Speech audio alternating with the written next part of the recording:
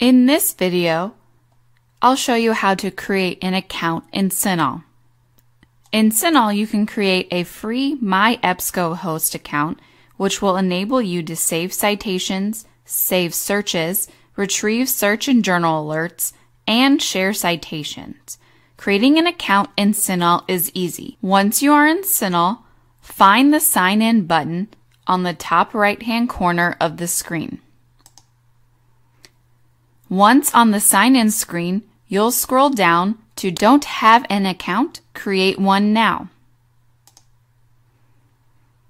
On this screen, you'll be prompted to fill out the form with all the necessary information. Make sure when you create your username and password that it's something that you can remember, and I'd suggest writing them down.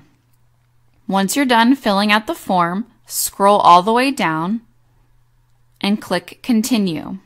You will then receive an email from EBSCO with instructions on how to verify your account. Once your account is all set up and verified, you'll want to sign in using that same Sign In button on the top right-hand side.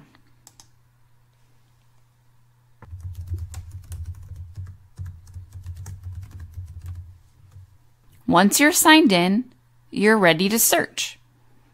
And that's how you create an account in CINAHL.